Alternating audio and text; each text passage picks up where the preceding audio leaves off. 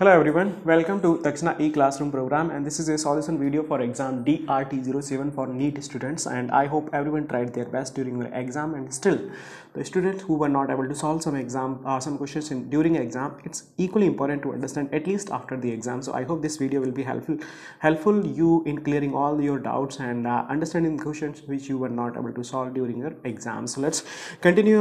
Let's start the solution without any delay. So here we have question number 1. A man can see only up to between 75 centimeter and 200 centimeter.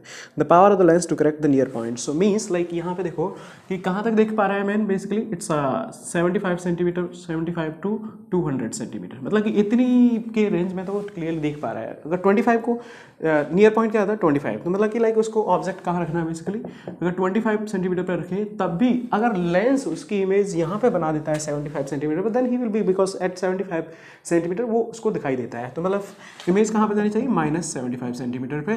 तो focal length कितनी चाहिए. Focal length f is equal to 1/v minus 1/u and that is equal to -1/25 minus plus 1/75. एक second. v is this is -1/75 plus 1/25, and simplifying it 75 LCM, this is basically -1 plus 3, that is equal to 2/75. तो focal length आ गया basically 2/75 and that is equal to 7. Just one second. So focal length is coming out to be basically this, and 1/f is equal to 2/75. This implies f is equal to 75/2 centimeter, and f is also equal to 75 divided by 2 into 100, that is equal to 3/8 meter, and power is equal to what, 1/f, that is equal to 8/3 diameter. So this is the power of the lens required, that is matching with option number 1. Next question number 2. Okay, so question number 2. तो यहाँ पे बोल रहा है actually a student can distinctly see the object up to 15 centimeter basically, and he want to see the blackboard at a distance of 3 meter. Find the focal length and power of the lens used. तो यहाँ पे देखो उसको कहाँ पे दिखाई दे रहा है 15 सेंटीमीटर पे, मतलब कि like he can see v is equal to, अगर इमेज 15 सेंटीमीटर पे बनती है तो वो दिख जाएगा. And object where he want to see is 3 meter means 300 centimeter. So focal length of the lens required 1/f is equal to 1/v minus 1/u is equal to -1/15 minus plus 1/300, and that simplifying it's coming out to be LCM 300 is -20 plus 1, and f is coming out to be 300 divided by minus of 19, that comes out to be 15.8 centimeter minus का, ठीक है ना. And power is equal to -1/f, like power is equal to 1/f, and this is coming out to be around roughly -6.3 diopter. So the answer matching here with question number 2 is 4th one. Next question number 3. So here it's saying person can see the object clearly placed beyond 1 meter. The power of the lens required to correct the defect. तो यहाँ पे उसको like कहाँ पे दिखाई दे रहा है basically 1 metre पे वो क्लियरली देख पा रहा है. समझ पा रही ना चीज़ें. सो मीन्स लाइक कहाँ तक दिखाई देना चाहिए 25 सेंटीमीटर तक उसको दिखाई देना चाहिए. So means like object should be eight 25 centimeter and final image should form at -100 centimeter because he is able to see up to 1 meter. तो यहाँ पे focal length 1/f is equal to -1/100 plus 25, and this comes out to be basically taking LCM. So this is minus u should be he is able to, the person can see object clearly beyond. Okay, so like v should be 100 centimeter and u should be at that's right. So this is coming out to be 100, and this is -1 plus 4. So 1/f is equal to 3/100, and this implies f is equal to 100/3 centimeter, and that is equal to f is equal to 1/3 meter. So power is equal to 3 diopter. So power required is equal to it's plus 3 diopter, matching with option number 1. Question number 4. In a compound microscope, the focal length of the two lenses are 1.5 centimeter and 6.25 centimeter. If the object is placed 2 centimeter from the objective and the final image is formed 25 centimeter from the lens, the distance between the two lenses. तो यहाँ पे देखो क्या हो रहा है, एक microscope में क्या होता है, ऑब्जेक्टिव, आई पीस इसका फोकल लेंथ है 1.5 सेंटीमीटर, इसका 6.25 सेंटीमीटर, और यहाँ पे this is u is equal to 2 centimetre पे ऑब्जर्व किया गया है। तो हम ये देख लेते हैं कि कहाँ पे इसकी इमेज बन रही है। सो v can be written as u f divided by this is length, so u minus f, substituting here it's u is equal to -2 into f 1.5 divided by -2 and plus 1.5, just this is a it will be like plus basically here, and this, and simplifying it, v is coming out to be how much? This is 0.5 and it's minus I'm like minus plus 6 centimetre. तो 6 centimetre पे तो यहाँ से बननी चाहिए 6 centimetre पे। And now let's say u2, यहाँ पे ये ऑब्जेक्ट डिस्टेंस यहाँ से such that final image is formed at where 25 centimetre. तो उसके लिए ये u2 कितना होना चाहिए, इसका फोकल लेंथ अपन को पता है, तो u2 अपन निकाल सकते हैं। सो 1 by v2 minus 1 by u2 is equal to 1 by f2, this is 1 by -25। ये इधर ऑब्जेक्ट है, यहाँ इधर ही साइड बनेगा basically, so minus, and this is minus u2 equal to 1.6.25। तो यहाँ से सॉल्व होकर के 1 बाई u2 आता है बेसिकली, इसको इधर -1/25 माइनस 1/6.25। इसको सॉल्व करते हैं तो u2 comes out to be basically -5 centimetre.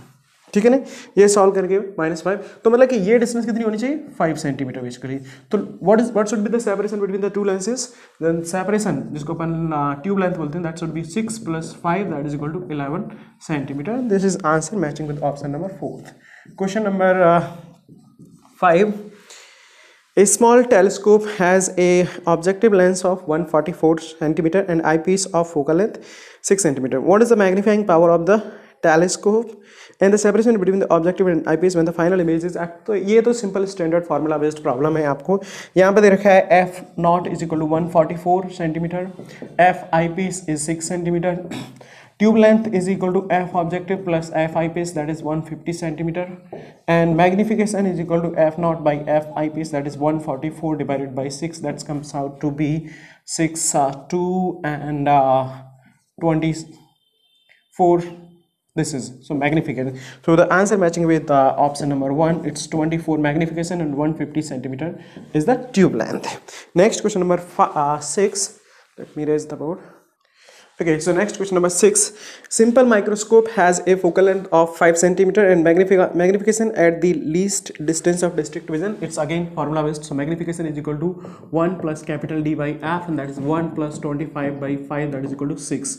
Is the answer matching with option number 4. Next question number 7. Focal length of achromatic converging combination of two lenses is 20 centimeter.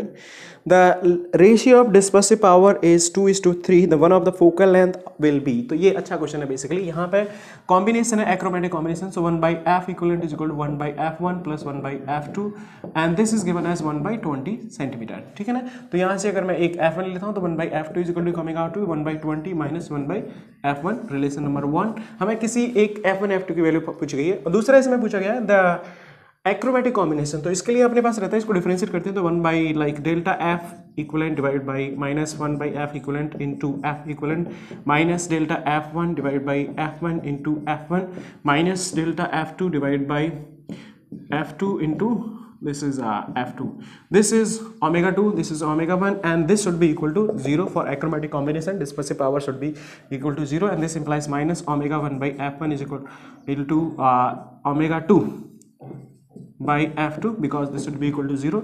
तो यहाँ से अपने पास आता है minus omega 1 by omega 2 is equal to f1 by f2.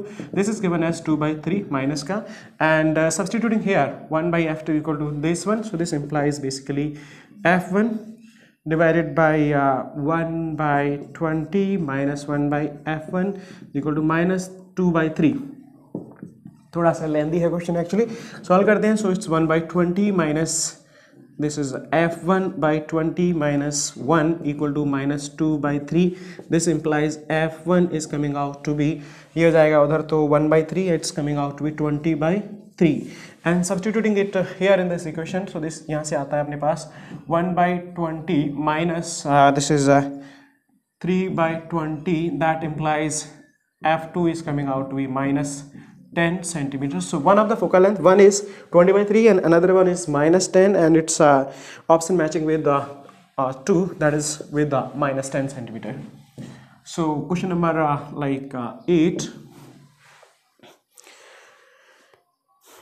So an object 2.4 meter in front of lens form a sharp image 12 centimeter behind the lens. A glass plate of thickness 1 centimeter and thickness refractive index 1.5 is interposed between lens and film with its plane face parallel to the film. At what distance from lens should an object be shifted to be in sharp focus of the film? देखो question इसमें ये कह रहा है, एक अपने पास lens है, एक यहाँ पे एक ऑब्जेक्ट है और इसकी इमेज बन रही है यहाँ पे फोकस पे. सो दिस इज 12 सेंटीमीटर और ये देख रहा है तुम्हें 2.4 मीटर.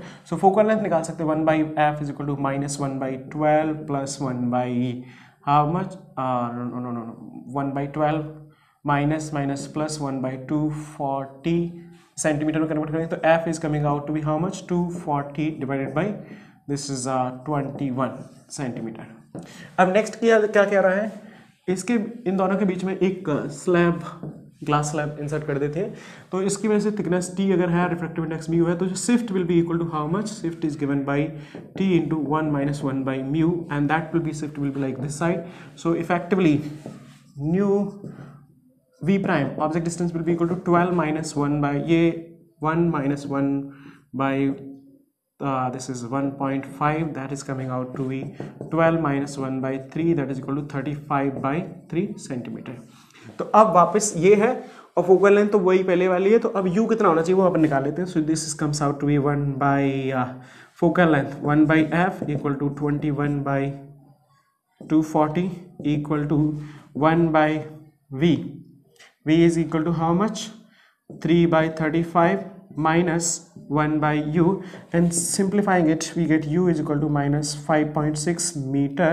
तो shift कितना होना चाहिए, so shift is equal to minus 5.6 मतलब मैग्नीट्यूड निकाल लेता हूँ, माइनस तो मतलब नेगेटिव साइड बता रहा है, minus 2.4 that is equal to 3.2 meter. This is the answer matching with option number question number 8 matching with option number 3. Next question number 9, ये थोड़े से देखो कैलकुलेशन है, लेंथी क्वेश्चंस हैं. Alright, so see the next question. Double convex lens made of material of refractive index μ1 is placed inside the two liquid of refractive index μ2 and μ3 as shown in μ2 greater than μ1 greater than μ3. A wide parallel beam of light is incident on the lens from the left. The lens will give rise to. यहाँ पे ये हो रहा है, ये एक lens है, इसका रिफ्रैक्टिव इंडेक्स है μ2 μ1, this is μ2, this is μ2, this is μ3 and this is μ3. अब यहाँ पे क्या होगा, देखो ऊपर वाला सरफेस है, इधर वो एक रिफ्रैक्टिव इंडेक्स से फिल कर दिया गया, नीचे वाला अलग से, और यहाँ पे ये देखा है तुम्हें μ2 इज ग्रेटर देन μ1. इसके लिए आपको कंडीशन मालूम होनी चाहिए, फॉर्मूला आता है यहाँ से basically 1 by F equal is equal to 1 by F medium mu lens minus 1 into 1 by R1 minus 1 by R2. तो यहाँ पे रहता है बेसिकली कि अगर ये म्यू मीडियम ग्रेटर देन रहता है म्यू लेंस, तो जो लेंस का नेचर होता है वो एग्जैक्टली उल्टा हो जाता है. तो ये कैसा लेंस है, कन्वर्जिंग, तो वो क्या हो जाएगा यहाँ पे डाइवर्जिंग, और यहाँ पे सिचुएशन नॉर्मल है, तो it will be like diverging here converging here. The lens will be like single convergent beam, two different convergent beam, two different divergent beam, a convergent and a divergent beam. So you can see it will be matching with option number 4th. Next question number 10. Concave lens of focal length 20 cm placed in contact with a plane mirror act as a. तो यहाँ पे देखो plane mirror का इसमें क्या होता है, 1 by F equivalent is equal to minus 2 by F L plus 1 by F M. तो फोकल लेंथ इसकी कितनी हो जाएगी, इन्फिनिटी, तो this is coming out to be 0. तो यहाँ से एफ इक्वलेंट कितनी हो जाती है बेसिकली माइनस 2 बाई और ये क्या 20. So this F equivalent is this is 1 by F equivalent, this implies equal to minus 10 centimetre. तो ये क्या हो रहा है, it will be acting like convex mirror.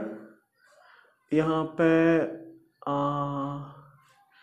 Just 1 second here, okay concave, okay. तो यहाँ पे देखो लेंस है कॉनकेव लेंस, तो इसकी फोकल लेंथ होती है basically -20.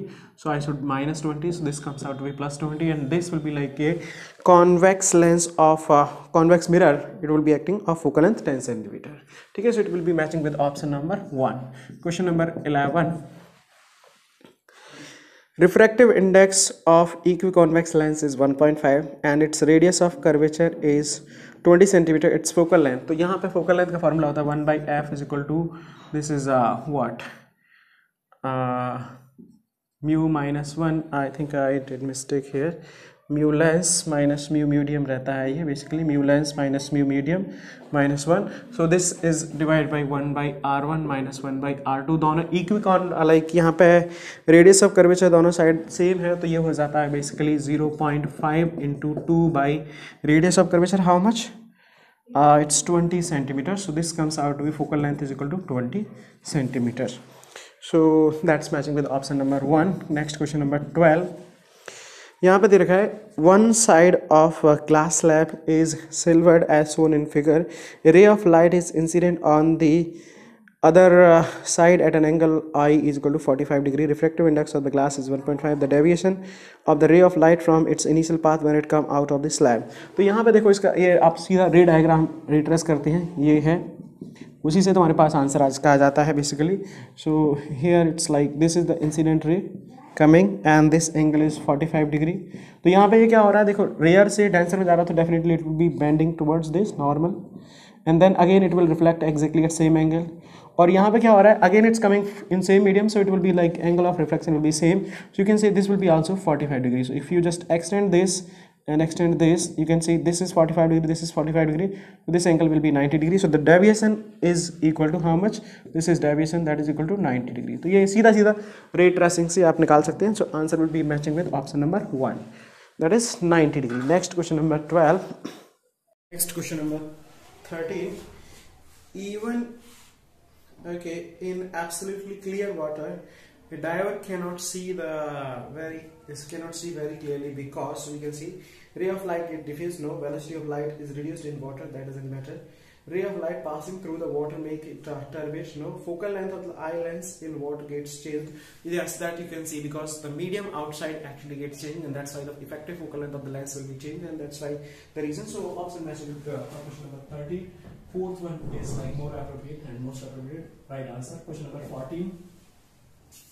For a small angle prism, the angle of prism A and minimum deviation delta varies with the refractive index of the prism as shown.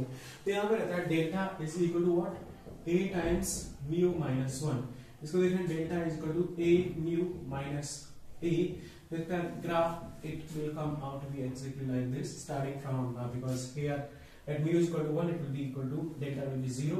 तो ये आ गया अपने पास deviation versus refractive index. तो अब यहाँ पे पूछा रहा है the slope of PQ curve. So this is PQ curve. तो इसका slope क्या हो जाएगा? You can see slope is A, so it's matching equal to question number option 3 is the right answer. Question number 15. A prism with refracting angle of 60 degree give an angle of minimum deviation 53 degree, 51 degree, 52 degree for violet, red and yellow light respectively. Then dispersive power of the material of the prism approximately इसमें पूछा गया. तो dispersive power क्या होता है? Delta violet minus delta radius red divided by delta yellow, and this is also given to you. तो यहाँ पे 53 degree minus 51 degree for delta red and violet is 52 degree, and simplifying it comes out to be roughly 2 by 53 degree, that is 0.38 something it comes actually. 0.038 actually, 038, and that is equal to roughly 0.3 because the option matching correctly like is 0.03. So matching with option number 2. Question number 16, because nearest answer given in the option is 0.3, that's why. So air bubble in a glass slab with a refractive index of 1.5 near normal incidence is 5 cm deep from when viewed from one side and 3 cm deep from when viewed from other opposite side. The thickness of the slab. ये है एक slab, यहाँ पे एक bubble, इसको let's say actual x1 है, इधर से x2 है, इधर से देख रहे हैं तो ये 5 सेंटीमीटर पे दिख रहा है, इधर से देख रहे हैं तो ये 3 सेंटीमीटर पे दिख रहा है, रिफ्रैक्टिव इंडेक्स का मीन है. तो अभी अगर हमको पता है बेसिकली ये क्या होगा, इस मीडियम में क्या है, refractive index equal to air 1, refractive index is equal to air 1. तो ये क्या था, refractive index of this medium divided by distance ना 5 equal to refractive index that is equal to how much, it's slab का refract 1.5 divided by let's say x1. तो यहां से अपने पास आता है x1 is equal to 7.5 centimeter. Similarly, x2 will be equal to how much? 3 into 1.5, that's 4.5 centimeter. So the thickness T will be equal to this plus that. That's comes out to be 12 centimeter. So it's 12 centimeter. Will be the thickness of the glass slab. Question number 16, 17. Ray of light incident normally on a glass slab of refractive index 3.3 by 2 and width 10 mm. Find the time taken by the light to cross the slab. तो यहाँ पे देखो slab में क्या होता है, speed बदल जाती है, स्पीड हो जाती है c by mu and distance आपको दे रखी है. तो time taken will be equal to 10 mm. 10 into 10 to the power minus 3. Speed is equal to how much? 3 into 10 to the power 8 divided by 3 by 2. So this comes out to be basically refractive index. Yes. Because यहाँ पर mu क्या होता है, this is equal to c by v, so v is equal to c by mu and mu equal to, that's correct. तो ये हो जाएगा basically t is coming out 10 into 10 to the power minus 3 divided by 3 into 10 to the power 8 multiplied by, and this will be like okay, just 1 second. Okay, so यहाँ पे this and simplifying it 3 by 2 और ये basically comes out 5 into 10 to the power minus 11 second, that is equal to 0.05 nanosecond. इसको आप ऐसे भी कर सकते हैं कि ऑप्टिकल पाथ लेंथ क्या आ जाएगा, mu into t और ये thickness, mu into thickness divided by speed of light c, that is equal to 3 by 2 into 10 to 10 to the power minus 3 divided by 3 into 10 to the power 8, and यहाँ से भी आता है तुम्हारे पास 0.05 nanosecond. So that is matching with option number 1. Next question number 18. Here, critical angle of water is θ1, that of glass is θ1, that of water is θ2. Critical angle for water and glass surface would be, तो यहाँ पर देख सकते हैं θc is equal to how much? Sin inverse 1 by mu. ठीक है? So θ1, that is for how much? Critical angle for glass. θ1 is equal to how much? Sin inverse. तो ये है दे रखा है इसका 1 by mu मतलब 2 by 3. And θ2 for water, this is sin inverse how much? This is given as refractive index for water is 4 by 3, so it's 3 by 4. ठीक है, ये तो हो गया θ1. और इसकी वैल्यू देखेंगे तो ये आता है sin inverse roughly 0.7 something. It will be 0. Like 6 point something आएगा, basically less than 7, and this is 0. Sin inverse 0.75 something. So θ2 is greater. And next for glass water, तो इसके लिए हो जाएगा θc. θc will be sin inverse. तो ये हो जाता है basically, यहाँ पर रियल कौन सा है? Water. It will be 4 by 3 divided by glass का है 3 by 2. 3 by 2. This comes out to be sin inverse 8 by 9. That is equal to sin inverse how much? This will be roughly 0.9 roughly. तो ये देख सकते हैं θc for this is what? Less than θ2. तो θ2 है 0.75. So less than θ2, no. Between θ1 θ2, greater than θ2, that is matching with option number 3. So θc for this pair is greater than θ2. Next question number 20, 18. This is 18. So next question number is 19. Okay, convex mirror of focal length f produces an image 1 by nth of size of object. Okay, convex mirror. तो convex mirror का focal length रहता है basically positive. Distance of the object from the mirror is, तो u आपको पूछा गया है, तो basically f is given as plus f, और यहाँ पे magnification दे रखा है, that is equal to v by u is equal to 1 by n, और ये अपन लिख सकते हैं v by u is equal to how much?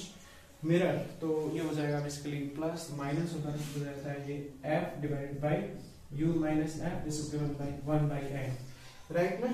तो this all right. यहाँ पे एक second, this will be equal to basically okay minus again just 1 second. Okay, let me solve it properly. Just 1 second. तो यहाँ पे है 1/v और ये u हो जाएगा basically negative, so 1/u that is equal to, here I am taking u with the sign actually because convex mirror के सामने देखो तो u will be negative and f will be positive. तो यहाँ से आता है 1/v is equal to how much, 1/u plus 1/f, and this implies v is coming out to be u f divided by u plus f. और magnification आ जाता है v by u that is equal to f divided by u plus f. This is given as 1/n. Simplifying it, nf is equal to u plus f. This implies u is equal to n minus 1 into f. That is matching with option number 4th one. So this is answer to question number 19. Next question number 20. Okay, so next question number 20. A concave mirror is used to focus the image of flower on a nearby wall 120 centimeter from the flower. Okay, from the flower. If a lateral magnification of 16, concave mirror is used to focus the image of flower on a nearby wall 120 centimeter from the flower. Okay, if the lateral magnification of 16 centimeter is desired, the distance of the flower from the mirror should be. तो यहाँ पे क्या कह रहा है question number 20, देखो इसमें है एक concave mirror used to focus the flower, और यहाँ पे कोई फ्लावर है and here it's given as let's say some wall, ठीक है ना, जहाँ पे अपन को फोकस करने का है. तो इस सिचुएशन में अपन बोल सकते हैं basically like let's say this is u and this is v और मैग्निफिकेशन दे रखा है 16 क्या होता है v by u, तो मतलब बेसिकली v बराबर कितना हो गया 16u, ठीक है ना. And it's mention actually concave mirror used to focus the image of a flower on a nearby wall 120 centimeter from the flower. तो यहाँ से ये टोटल डिस्टेंस कितनी हो जाएगी, बेसिकली ये अपने पास देखो आ जाता है दिस v बराबर 16u बिकॉज ऑफ मैग्निफिकेशन, और यहाँ से ये डिस्टेंस दे रखी है फ्लावर से, दिस इज 120, ठीक है. तो अभी बोल सकते हैं लाइक ये कितनी आ जाएगी, this is u, this is 16u, तो ये कितना आ जाएगा 15u. तो मतलब हम बोल सकते हैं 15u equal to 120 and then u is equal to how much 120 divided by 15, so 8, is it, so 8 centimeter. And what it's asking, lateral magnification 16, then the distance of flower from the mirror, तो यही the distance of flower from the mirror, it's coming out to be 8 centimeter. This is matching with option number 1. Next question number 21. So it's asking, a point source of light S is placed at a distance L in front of the center of mirror of width D, hangs on a wall. A man walks in front of the mirror along a line parallel to the mirror at a distance of 3L from it, as shown in the figure. You can see, find the distance over which he can see.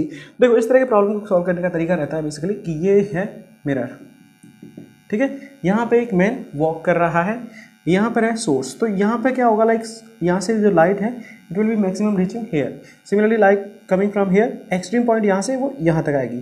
तो if the man is lying in this reason he will be able to see it. Now the question is how we can get this. ये जो distance तुम्हें दे रखी है, this distance is given as L, और ये distance हो गई तुम्हारे पास d/2, और ये जो टोटल डिस्टेंस है बेसिकली 3L है, ठीक है ना. तो by similar triangle between this and these two, तो मैं बोल सकता हूँ this is L by this is how much d/2 equal to ये टोटल डिस्टेंस 3L बाई ये डिस्टेंस में मान लेता हूँ लेट्स से x. तो यहाँ से समझ में आता है x is equal to how much 3d/2. ये 3d/2, इधर भी 3d/2, तो इसका मतलब क्या हो गया 3d/2 एंड 3d/2 यहाँ से यहाँ तक का, तो ये प्लस ये कितना हो गया और प्लस ये d, सो d प्लस 2 टाइम्स 3d/2, तो ये आ गया तुम्हारा 4d. So total distance up to which the man will be able to see the image of the source that will be equal to 4d matching with option number, this is 4d matching with option number second. Okay, next question number 22. तो यहाँ पे when A ray of light incident normally on A plane mirror then angle of reflection, तो यहाँ पे एक plane mirror है और एक ray of light normally incident होगी, तो एंगल ऑफ इंसिडेंस कितना हो गया I is equal to 0 with the normal, angle of reflection will be again ये नॉर्मल है, angle of reflection with the, so R will be equal to 0, ठीक है ना. So here it will be like simply angle of reflection will be 0, matching with option number 1. Next question number 23. An ideal refrigerator has a freezer at a temperature of minus 13 degrees Celsius. The coefficient of performance of the refrigerator is 5. The temperature of the air to which the heat is rejected will be.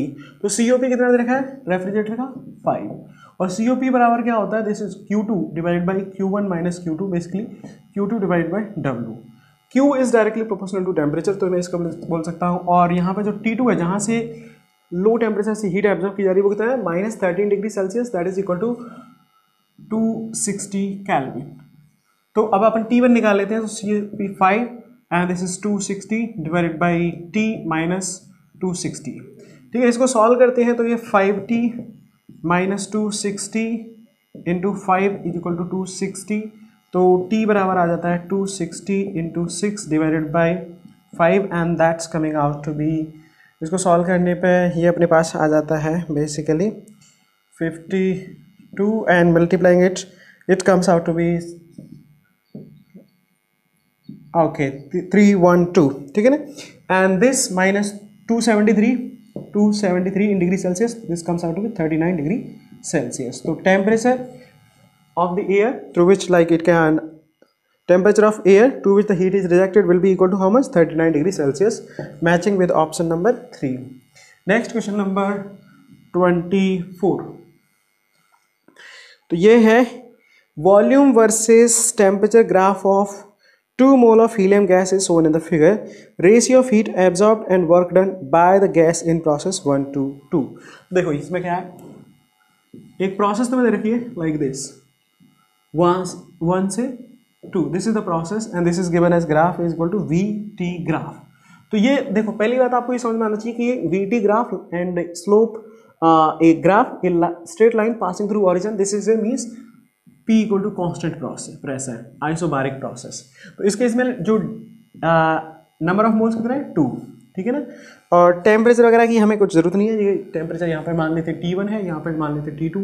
तो heat absorb Q absorb will be equal to NCP delta T. ठीक है ना, T2 minus T1. और W होता है isobaric process में, that is equal to P V2 minus V1, that can be written as NR T2 minus T1, that is equal to 2R into delta T. और ये हो जाता है basically 2, N is equal to 2 और CP हो गया, helium gas है monoatomic, तो इसके लिए CP हो जाता है 5/2R इंटू डेल्टा T. तो ratio of work Q divide by W, so this is equal to Q divide by W is equal to 2 into 5/2R delta T divided by 2R delta T. So this cancel out, coming out to be 1 second, it's basically equal to all right, so this is coming out to be 5/2, matching with option number 2. Next question number 25. Let me see how big this question. All right, so the ideal heat engine exhausting heat at 77 degrees Celsius is to have 30% efficiency. It must take heat at, तो ये heat engine है जो कि कहाँ पे exhaust कर रहा है हीट को, मतलब लाइक जो कोल्ड टेम्परेचर है वो कितना है 77 डिग्री सेल्सियस. ठीक है ना. तो 77 डिग्री सेल्सियस, तो इसका मतलब क्या होता है, इसका हीट एफिशिएंसी रहता है 30%, तो 30 divide by 100, this is equal to 1 minus T2 divide by T1. और ये दे रखा है तुम्हें 1 माइनस ये 77 डिग्री सेल्सियस को आप कन्वर्ट करोगे केल्विन में, तो it's 350 divided by T, that's it's taking heat at temperature T. तो इसको अगर अपन सॉल्व करते हैं, just simplifying it comes out to be T is equal to how much, ये सिंपली सॉल्व करने पर तुम्हारे पास आ जाता है that is equal to minus 33 degree Celsius. इसको सिंपली सॉल्व करने का this is equal to 30/100, simplifying it you will get, so that is matching with option number 1. So question number 25. Next question number 26. Okay, next question number 26. तो यहाँ पे air is filled in A tube of wheel eight of A car eight 27 degree Celsius. So question number 26, 27 degrees Celsius means 300 Kelvin. Air filled in a tube and pressure is given as 2 atm. ठीक है. Okay, if tube is suddenly burst, the final temperature of air will be. तो ये situation रहता है, देखो like अब तुम्हें समझना होगा कि ट्यूब बस्ट हो रहा है, वो प्रोसेस कौन सी है. It's basically adiabatic process because the heat loss in that process will be like it's like sudden process, so there is no time for the transfer of heat, so it will be like adiabatic process. तो adiabatic process में अपने पास रहता है PV power gamma is equal to constant, इसको अपन लिख सकते हैं P power 1 minus gamma, T power gamma equal to constant. Initial temperature pressure तुम्हें दे रखा है, फाइनल प्रेशर कितना हो जाएगा 1 because it's bursting into air. तो मैं लिख सकता हूँ यहाँ पे दिस इज 2 पावर गामा कितना दे रखा है, यहाँ पे गामा आपको दे रखा है 1.5, ठीक है ना. So it's minus 0.5 into temperature 300 kelvin power gamma. This is equal to final pressure 1 into 1 का पावर कुछ भी हो, दिस इज वो gamma 1 minus gamma multiplied by temperature power gamma. इसको सॉल्व करते हैं तो टी बराबर कितना आ जाता है, this is 300 multiplied by 2 power minus 0.5 divided by gamma, ठीक है ना. तो ये सॉल्व करके आता है 300 divided by 2 power, this is 1/2 gamma, और गामा की वैल्यू दे रखी है अपन को basically 1.5. So this is equal to 300 divided by 2 power 1/3. This is also given to you directly this is equal to 300 divide by 1.251. और इसको सॉल्व करते हैं तो ये आ जाता है basically temperature T is equal to 239.8 minus 273, that simplifying comes out to be roughly just wait a second, it's all right. This is question number 26. I'm just checking whether I'm doing everything okay. All right, तो यहाँ पे ये solve करने पे basically आ जाता है this is coming out to be minus 33 degree Celsius. So temperature of the like, तो ये कह रहा है final temperature of air will be this. Alright, ideal it must take heat actually like let me just explain this.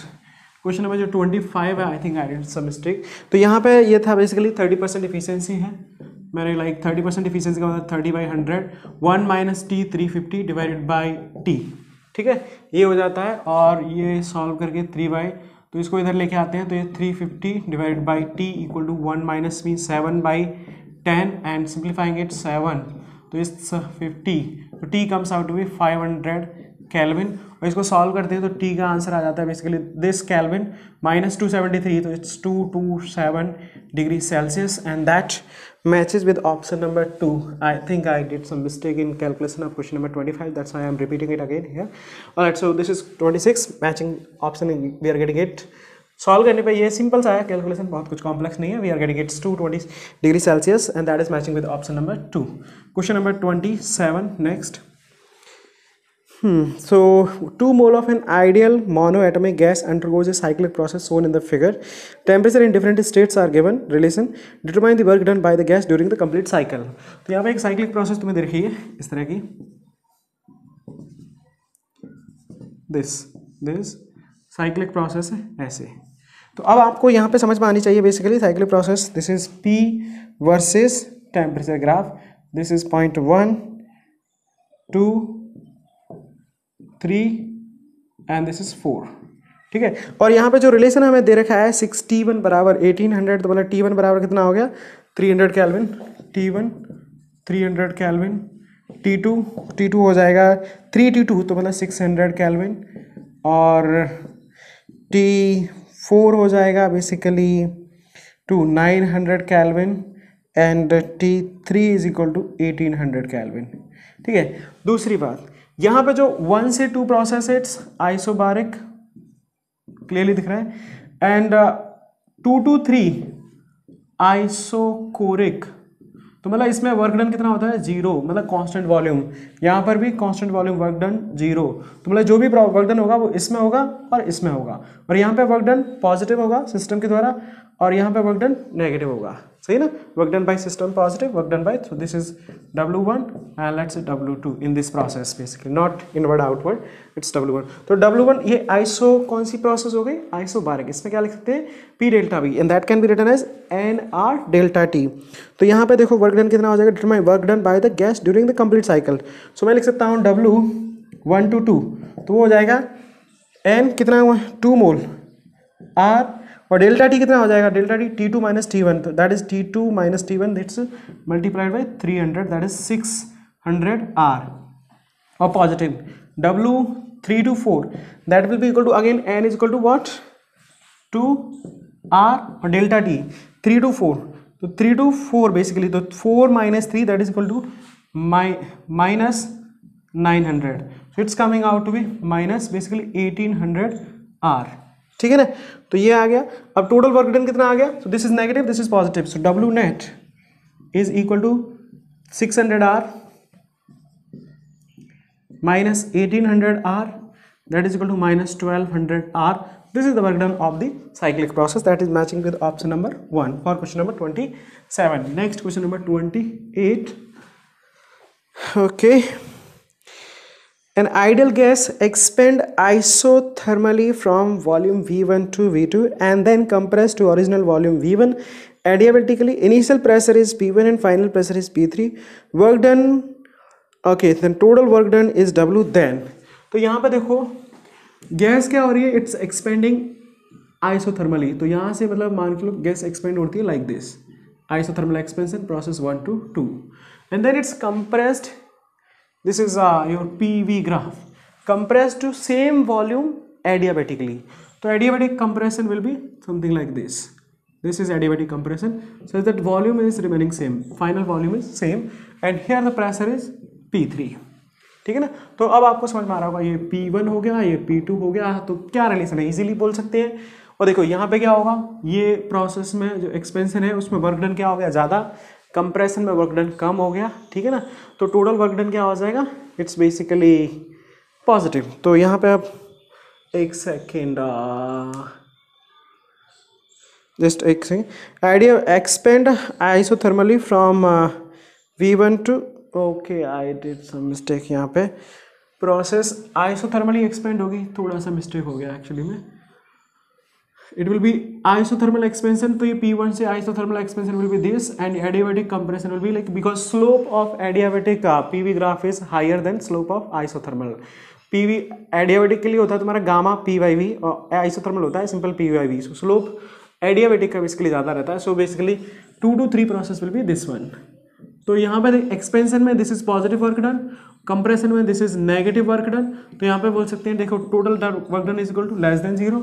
और pressure के बारे में क्या कहेंगे, P3 is greater than P1, तो यहाँ पे P3 greater than P1, W less than 0, that is matching with exactly option number 3। Next question number 29. When a thermodynamic system is taken from state A to state B via path ACB, 100 calorie is given to the system and 60 joule calorie work is done. Okay, along path ADB, work done is 20 calorie. Heat flowing into the system in this case will be.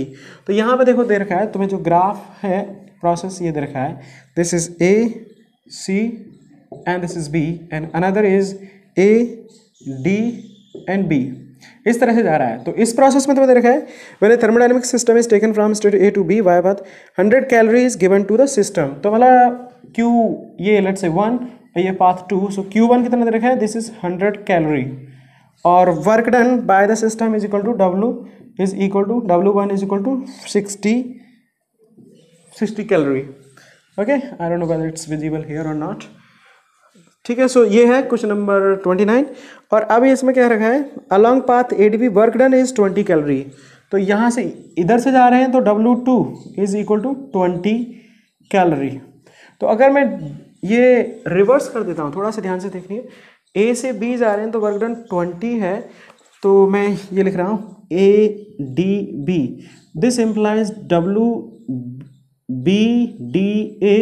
Can I से this will be -20 calorie actually. तो total cyclic process में जो work done हो गया ना वो आ जाएगा 60 - 20, सो W net is equal to 40। ये क्लियर होता है। और जो W नेट है वही, क्योंकि साइक्लिक प्रोसेस में अपने पास delta U is equal to 0, तो जितना W होता है, जितनी हीट एक्सचेंज होती है उतना ही वर्क डन होता है। तो हीट अपन को ये दे रखी है Q1, तो Q2 वहाँ से यहाँ तक के लिए हीट निकाल लेते हैं, that will be equal to basically 100 - Q2। ये समझ में आ रही चीज़ है। तो ये कितना हो जाएगा, यहाँ से समझ में आ रहा है Q2 is equal to how much, 60 calorie. ये क्लियर होता है। So that is your answer matching with option number 4 for question number 20। Because यहाँ पे जो कंसेप्ट है, लॉजिक है, वो ये लग रहा है साइक्लिक प्रोसेस में डेल्टा U 0 होता है।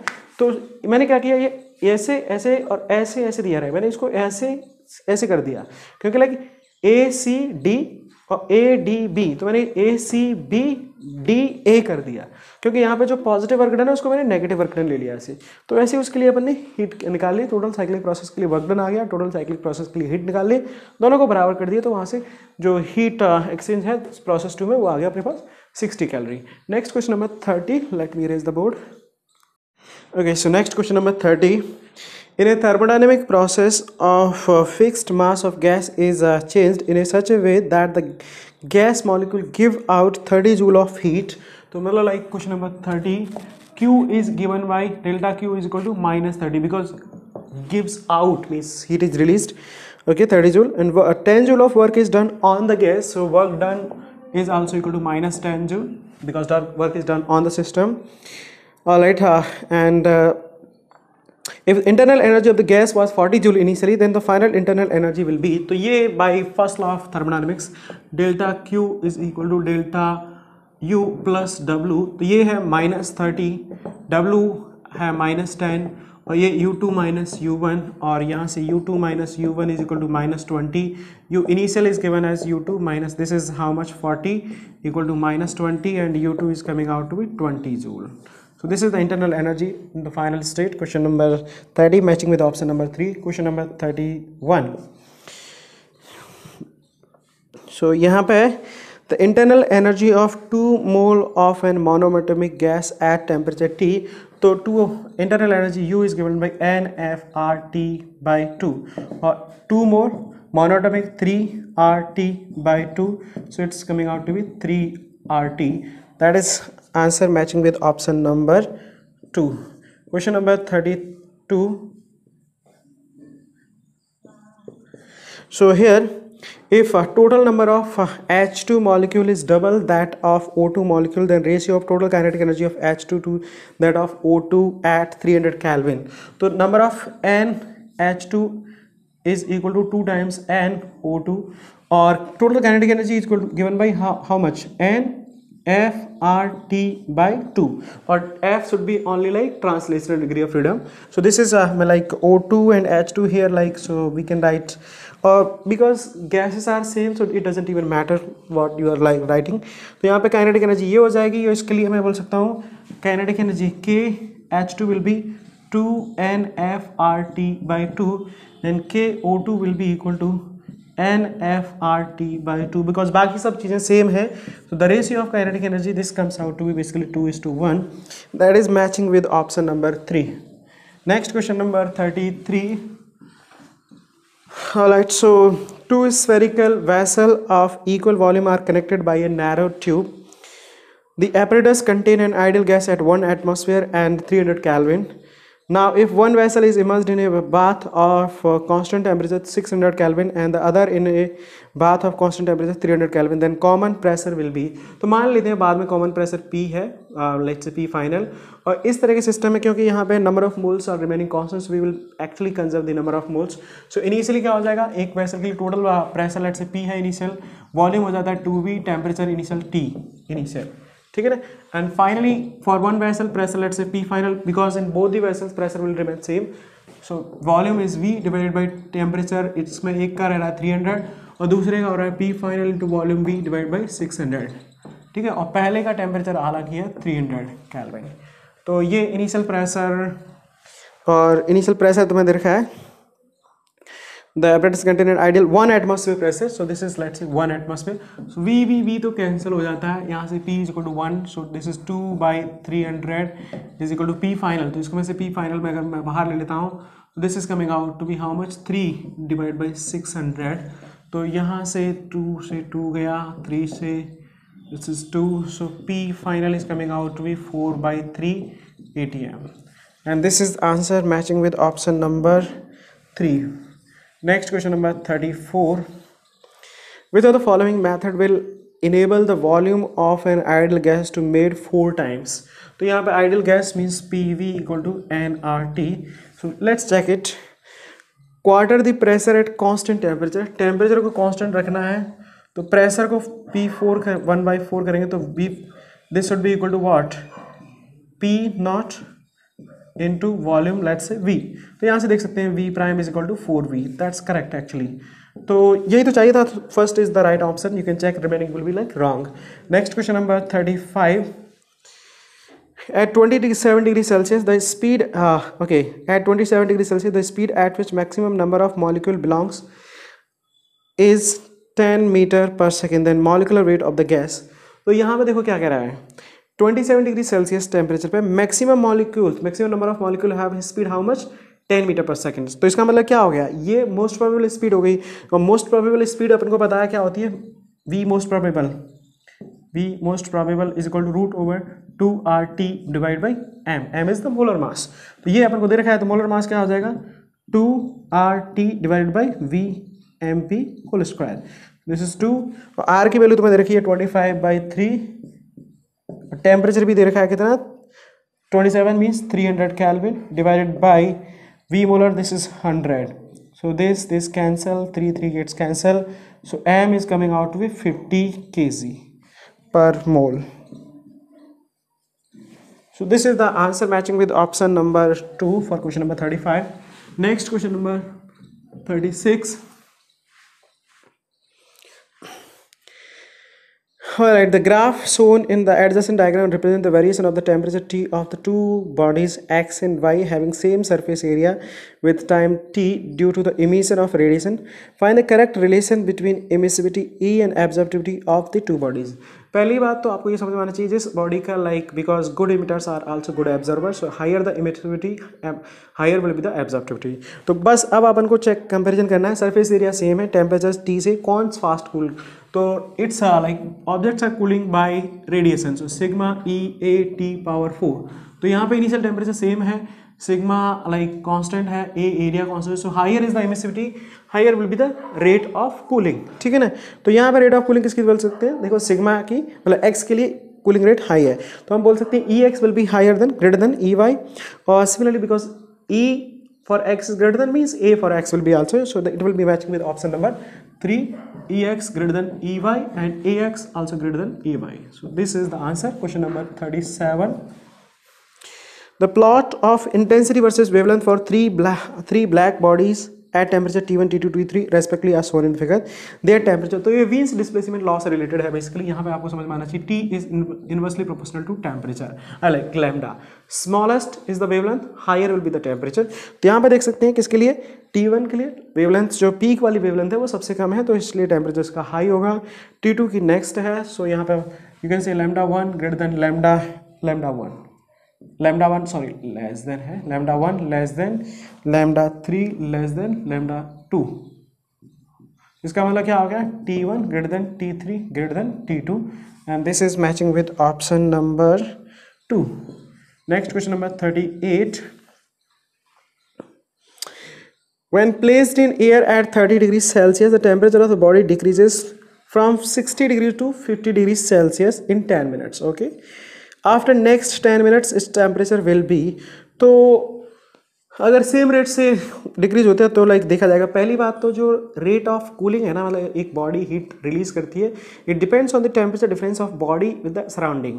तो अगर बॉडी हाई टेम्परेचर पे then the rate of cooling is even like faster. If the temperature of the body is slow the rate of cooling decreases. तो अब नेक्स्ट 10 डिग्री टेम्परेचर से decrease करने के लिए उसको ज़्यादा टाइम चाहिए होगा.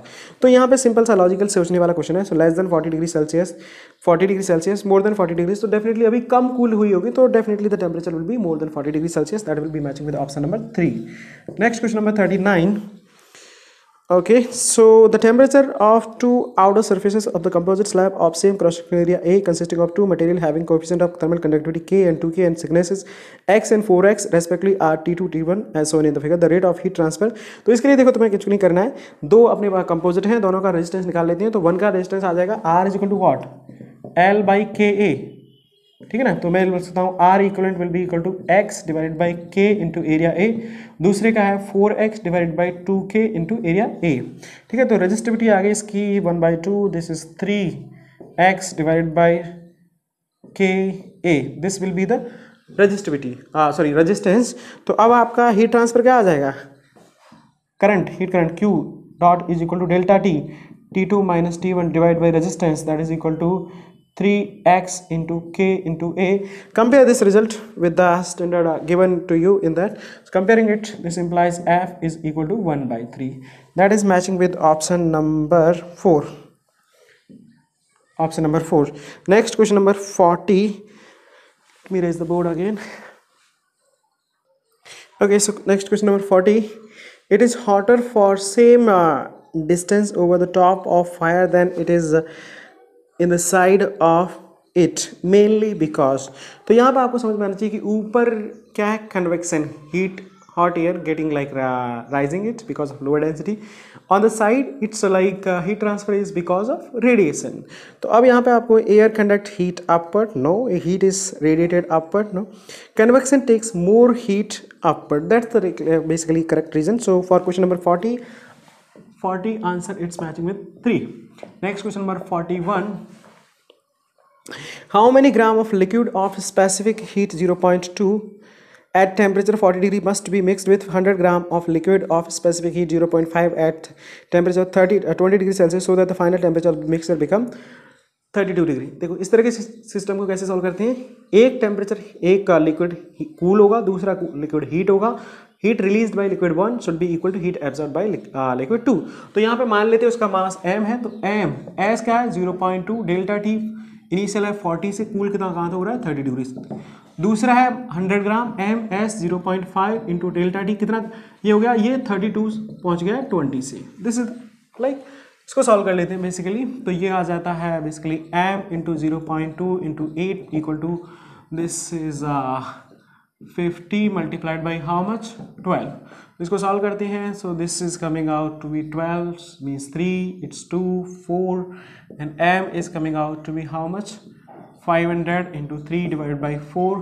और इसको सॉल्व करते हैं तो m is equal to 375 gram. This is the answer matching with option number 4. Next question number 42. Drilling machine of power P watt is used to drill a hole in copper of block of mass capital M kg. If the specific heat of the copper is as joule kg per degree Celsius and 40% of the power is lost due to heating of the machine. तो मतलब 40% power तो मतलब use ही नहीं हो रही है, ठीक है ना, वो मशीन में ही लॉस हो जा रही है. The rise in temperature of block in T second. तो टी सेकेंड में कितना पावर, मतलब पीप का 40% लॉस हो गया, तो बचा कितना 0.6%, 6 into P multiplied by T. This is the heat supplied and that can be written as mass M S into delta T. So the rise in temperature is this. तो rise in temperature delta T कितना होगा 0.6 P T divided by M into S. And this is simple straight forward answer matching with option number 2. Question number 43.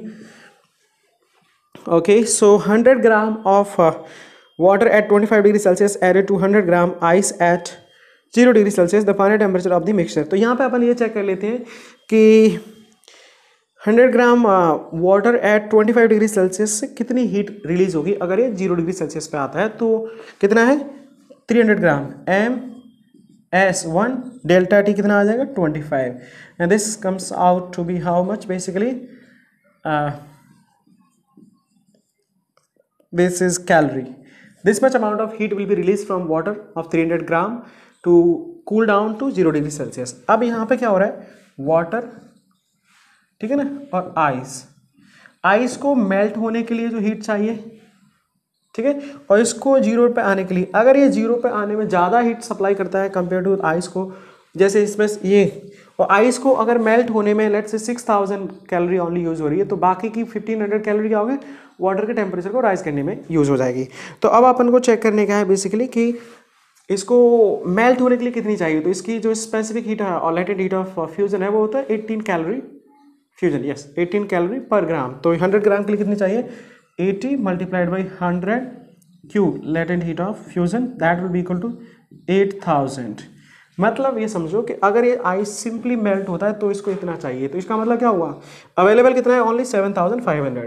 तो इसका मतलब ये तो पूरा इसको मेल्ट भी नहीं कर पाएगा. तो टेम्परेचर फाइनल कितना रहेगा सिस्टम का, that will be 0 degree Celsius. I hope you must be understanding this. So answer matching with option number 4, 0 degree Celsius. Next question number 44. Metallic bar is heated from 0 to 100 degree Celsius. Coefficient of linear expansion in terms of -5 per Kelvin. What will be the percentage increase in the length? तो delta L is equal to L alpha delta T. Delta L by L will be equal to alpha delta T. Percentage increase multiplied by 100 multiplied by 100. Alpha तुम्हें दे रखा है 10 to the power -5. Delta T कितना है 100 और this 100, so this comes out to be 10 to the power -1, that is equal to 0.1% will be the increase in length of the wire. That is matching with option number 2. Next question number 45. So that is new scale of temperature which is linear called W scale. The freezing and boiling point of water are 39 degree W and 239 degree W respectively. What will be the temperature of the new scale corresponding to a temperature of 39 degrees on the Celsius scale? तो ये दोनों scales को comparison करना है. तो W scale पे मैं temperature T मान लेता हूँ. तो इसका lowest point 39 degree W divide by highest point means boiling point 239 minus cooling point freezing point 39. This is equal to T, मतलब यहाँ पे कितना है 39 डिग्री सेल्सियस माइनस इसका freezing point 0 and this is 100 degree Celsius minus 0. तो इसको solve करते हैं तो ये आ जाता है अपने पास T minus 39 divided by 200 equal to 39 divided by 100. This multiplied and T is coming out to be how much 2 into 39, so 3 into 39, and that's coming out to be 117 degree W. This is the temperature, and this is all about your paper. I hope you must be clear with the concept or the questions which you were not able to solve, and that's all for the solution. Thank you everyone. Thank you so much.